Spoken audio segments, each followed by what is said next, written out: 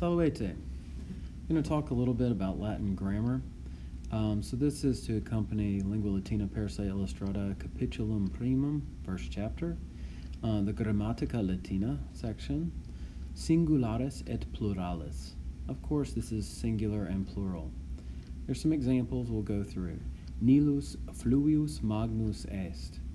So notice that they have italicized the us endings. That's to identify those as singular endings. Nilus et renus fluvii magni sunt. Notice they've italicized the final long I endings, which are pronounced E. Fluvii magni. That's to note that as the plural ending.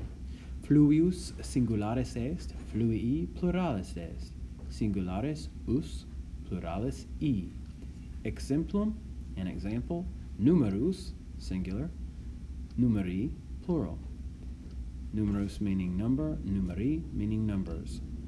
Unus parvus numerus est. Unus is a small number. Notice that the word for small, parvus, and the word for number, numerus, both have the singular endings. Those are in fact singular masculine endings. Learn more about that later, but those are singular masculine second declension endings, and they're also nominative. Some other things we'll learn about them later. Unus et duo parvi numeri sunt. Notice that parvi numeri have the italicized long I, or E, noting that's plural. 1 and 2, small numbers are, or as we say in English, are small numbers. Corsica insula magna est. Notice that the A's are italicized at the end of insula and magna. Those are also singular endings, this time feminine. Corsica et Sardinia insulae magnae sunt. Notice that the AE is pronounced I, and that is italicized because it is the plural ending for a feminine word like this. To be technically correct, we would say feminine, plural, nominative, first declension, plural. So that would give a full feeling for that. But for right now, you just need to know that the us is masculine singular, E is masculine plural, A is feminine singular, I, which is spelled A-E, is feminine plural. Insula singularis est. Insulae pluralis est. Singularis A, pluralis I.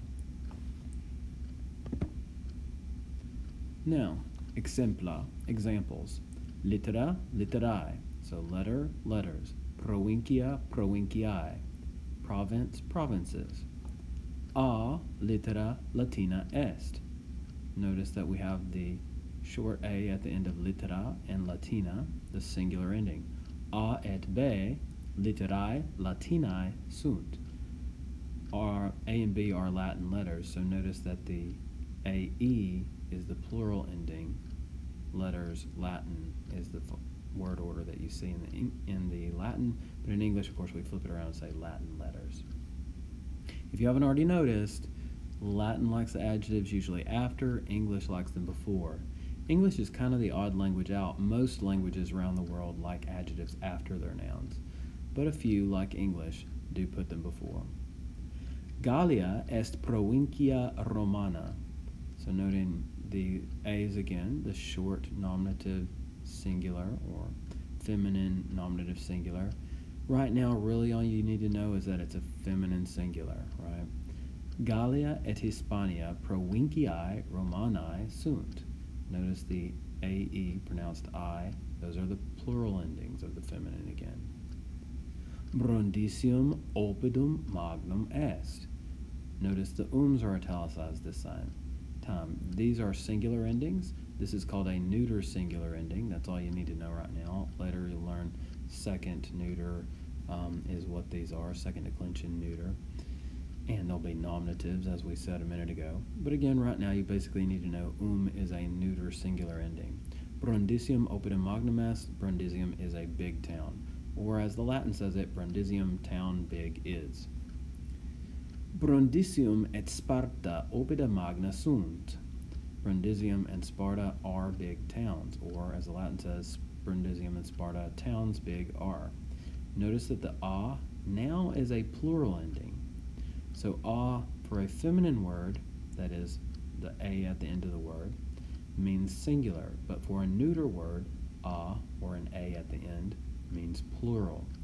So you have to know whether a word is feminine or neuter to be able to distinguish that. If it's in the singular, you know it's neuter. If it's a in the singular, you know it's feminine. Often in vocab lists, as I do in my Quizlet sets, and as you'll see in many Latin dictionaries, there'll be an F for feminine, or an M for masculine, or an N or an NT for neuter, and that will indicate the gender for you.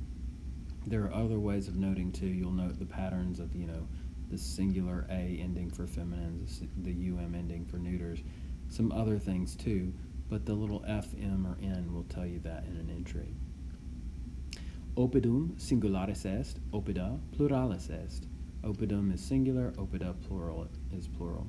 Singularis pluralis a. Again, the big thing to worry about here is that the a ending can be plural if it's a neuter word, like oppidum, but the a ending is going to be singular if it's a feminine word, like insula or provincia. Exempla, examples.